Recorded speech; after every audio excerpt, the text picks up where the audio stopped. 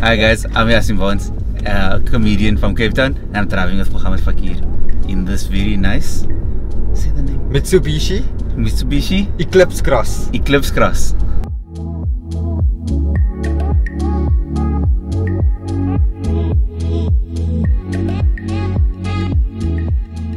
Okay, so Yaaseen Barnes, comedian.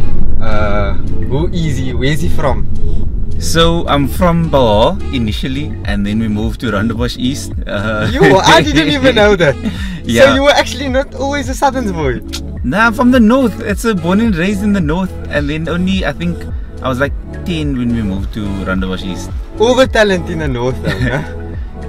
The north has undiscovered gems. I really didn't know Where that. are you from then? No, I'm from the southern suburbs, Plumstead. I don't know if anybody knows that side, but don't come looking for my cars and driveways, the test cars especially. But yeah, I actually had no idea. I thought you're such a southern boy, you know. Look, I was born on that side, but acclimatized this side. Okay. If it makes sense. Okay. And then we went to Livingston High, went to UWC, did the honorable thing and didn't finish. What did you study? I did a BA, Psych and English. I have the classic BA, Psych. The classic BA, Psych, and then I have like one semester to finish, and I just didn't finish. I left. I was like, so you had one semester left? One semester left. So I'm also a UW's boy, also Bachelor of Arts actually. So yeah, I think maybe you end up in the arts anyway. Yeah, it's the thing is the BA degrees. Like everybody might have the BA degree, they're like, oh, we can't even feed a family, whatever nonsense. But what the BA degree for me gives you is life skills.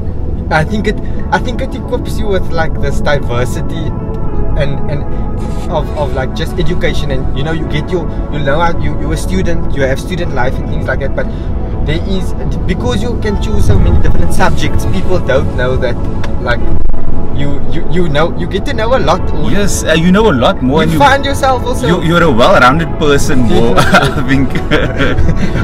maybe other disciplines don't kill us with us, no? Also, maybe those are things BA students tell ourselves. No, probably yeah. Probably. And then yeah, dropped out.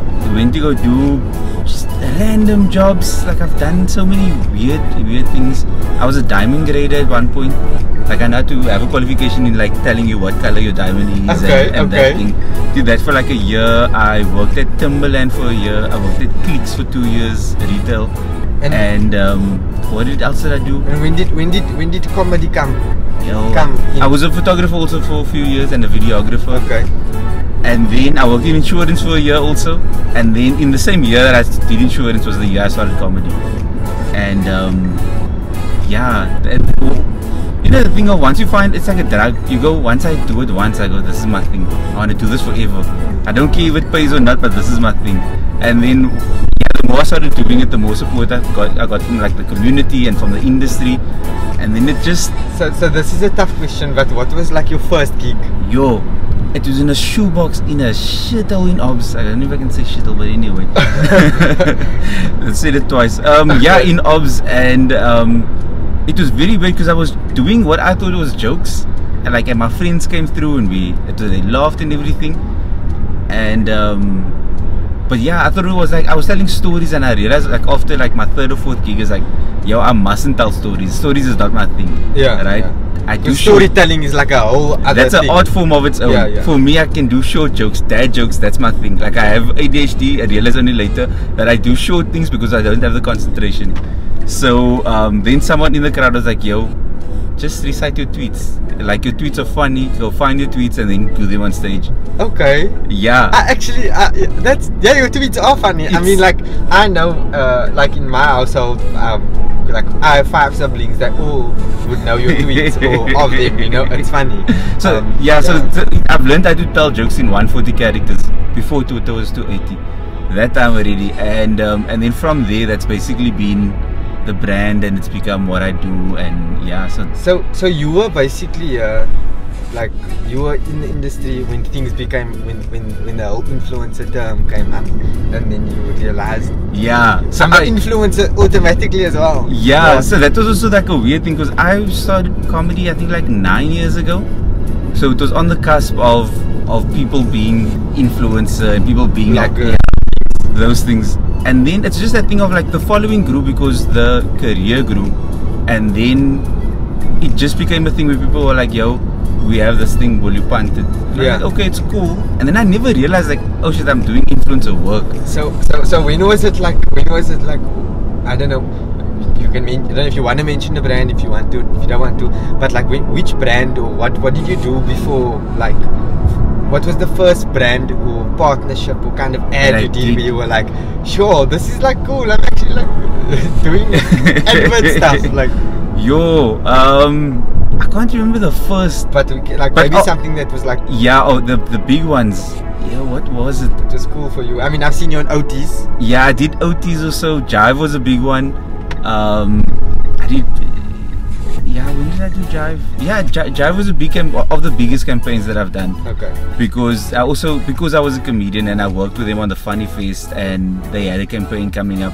Everything just lined up, and they were like, yo, let's. So they put me as part of the team to develop the concept for the campaign, which was nice though. So it's not just, yeah, punt this thing. Yeah. It's, yeah, what do you think of this thing? How can we make it sound like you and feel like you? Which I always enjoy with brands.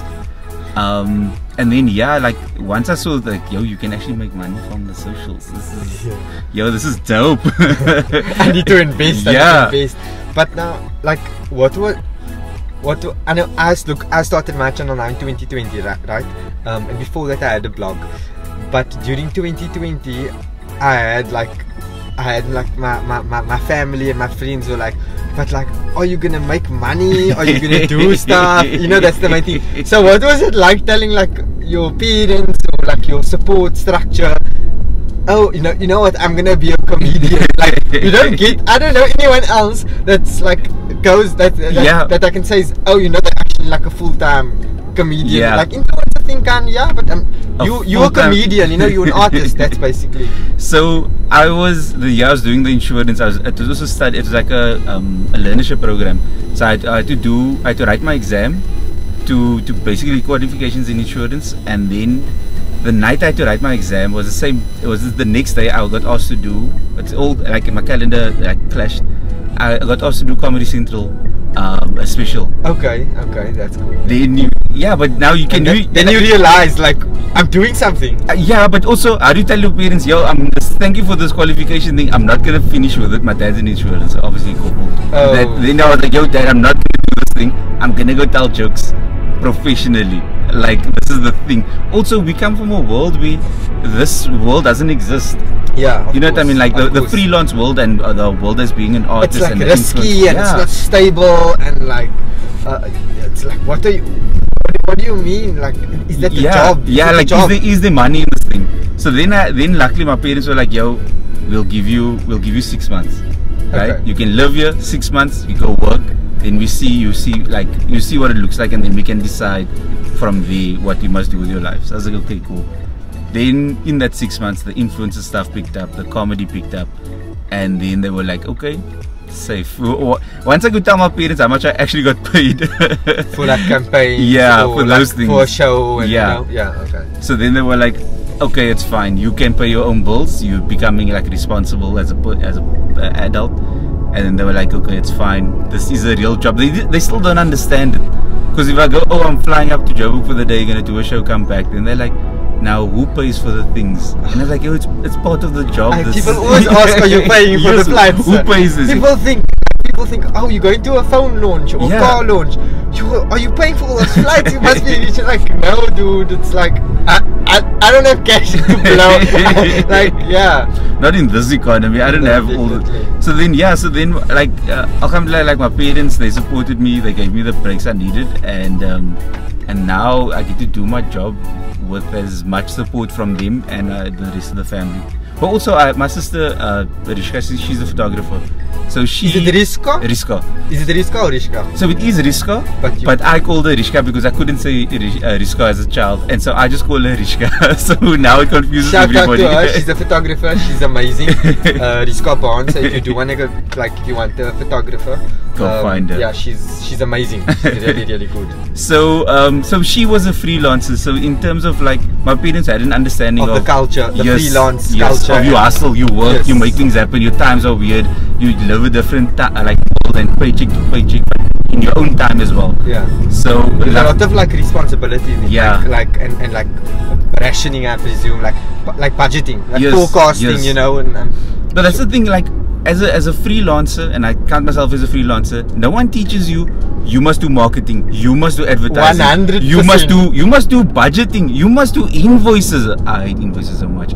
Then you must do your own job, and you must be good at all of those things to keep your own business afloat. And then you must present your brand like this. Your outfit, you go, it's like, I'm not wearing a shirt today, and that's so not me, you know. I mean, I go on holiday and I go on a walk on the beach, and then my brothers ask for a selfie because they know I'm wearing a shirt. So today I thought, you know, sometimes in the cars I like to.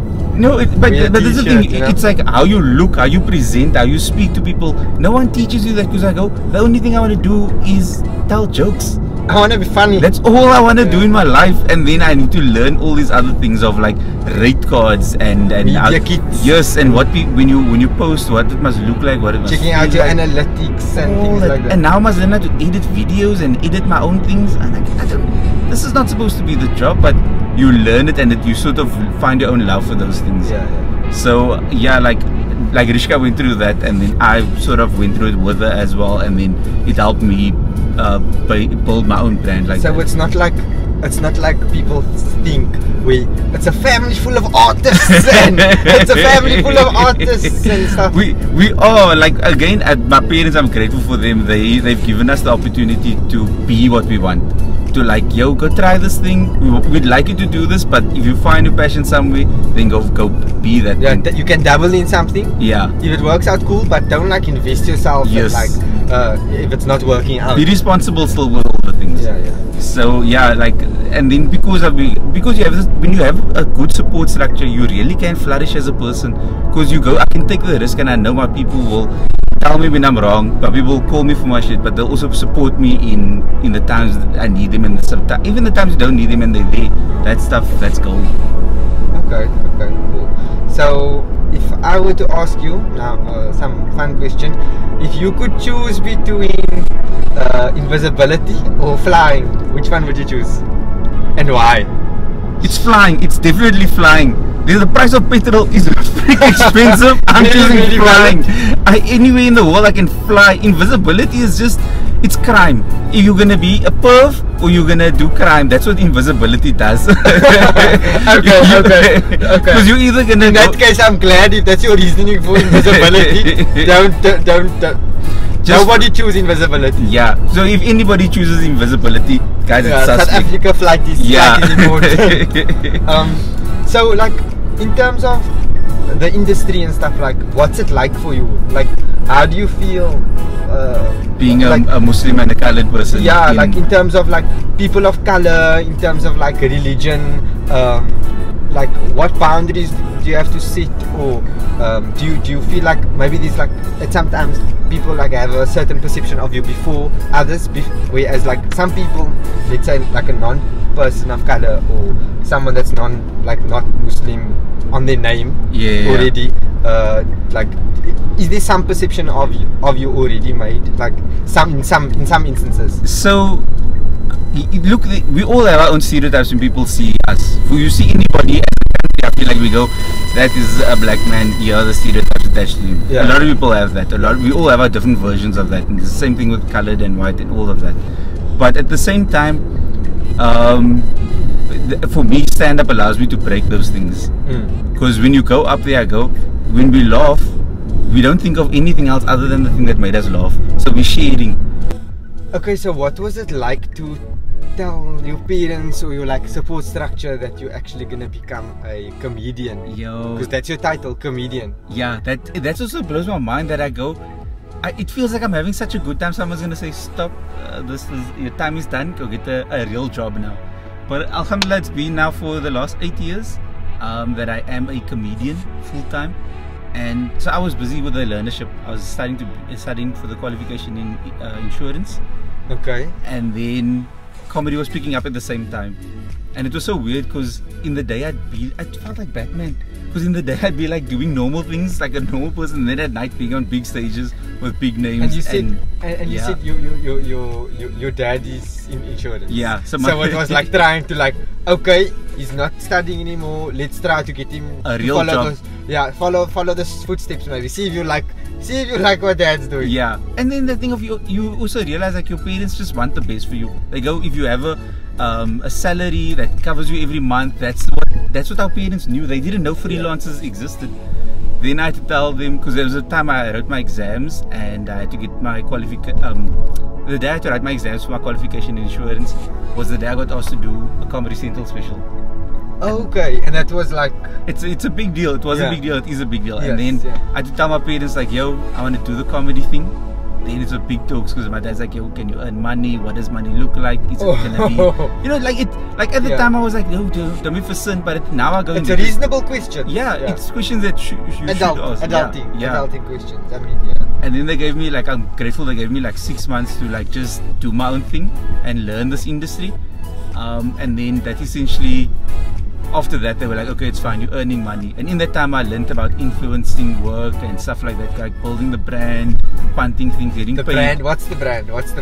Yo, the brand is with the little platform. Yeah. So with like the little platforms we build on social media, with a little following, like we mustn't only see it as only one thing, because we can use it for good. Because there's times where you can just share someone's business and they get a punt, whether they... Exactly. Because business doesn't happen now, so I see the thing and I'm going to buy it. Now you go, maybe I see it and I go, maybe in a month's time I go, yo, I need to buy a bed, but I saw Muhammad share the thing about a guy that sells beds. Then the business happens. Yes. So it's social media is very much, I mean, in your face, and then once you see it, it happens only. Like the other day, one of my friends sent me a screenshot of that someone tagged me, but I never got it because the account is private. Oh. So and I don't know them. Yeah. So someone sent the screenshot to me because they follow this person that bought a pair of headphones because of me, their husband a pair of headphones, and so it says thanks meeting focus, and I was like, that's so cool. Like it's very cute. It's so cool. Yeah. It warms my heart. Yeah. 100%. Because I also go, sometimes I go, I just like this thing. Maybe you guys could also like it, and maybe if you don't, it's also fine. So like those things where like sometimes people will send me like food or cake and stuff, and I go, yo, I love cake. So when I get to share cake, it's also like a gift for me. Yeah, definitely. And then also reviews is a very important thing where sometimes you want to buy something, but money is so very precious and it means so much that you go, when I buy something, I must know, and I also want to trust the person that's going to tell me this, because a lot of the times you see, this is why representation matters. When you see people that look like you, speak like you, review things and think like you, liking something, yes, you go, I trust this person's opinion on things. That's such a nice way of putting it, because I bought pizza. I don't know. Shout out to Montasio. I don't know if you know Montasio. I don't, but I'm gonna go try it now. They have this pizza. It's called the Hot Chick. Anyway, the prices are really good, and they're open 24 hours. I don't think anymore because of COVID, but they are open like till the early hours of the morning. And like someone sent a picture to me to say, they tagged me also like about food. Yeah. And I was like, oh, I'd never think that someone's gonna go buy it because of me. And that means like you actually don't know what difference you're making in terms of for a business and also for someone's experience. Yeah. But and it's also the thing of, it's not the follower guy. If you have 100 followers and you share something and only 10 people see it, but one person buys that, it means that you have helped someone's business. Exactly. So if you find something you like, I always tell people like, yo, just share it. Like just tell people, yo, I like this thing. Don't see, because a lot of times people have this weird view on influencers where they go, oh no, they acting, they're so pretentious, all this other stuff. But they're also just helping an industry, they're helping people's business. And if you want people to punt it, maybe you must also punt your own things, punt your friends' things. Then you just see business grows because it's word of mouth. Social media is also word of mouth. It's the same thing. Yeah, it's just in a different format. Yeah. So by all means, share your friends' businesses. Okay. Okay, I just got a little bit hot, so I needed to take the jacket off. Yaaseen, I just want to say a big thank you to you. And I want to know which is your shop of choice, Takealot or Superbalist? I'm Takealot. It's a gadgets for me. Okay. The gadgets on Takealot has my heart. So this video is not sponsored yet.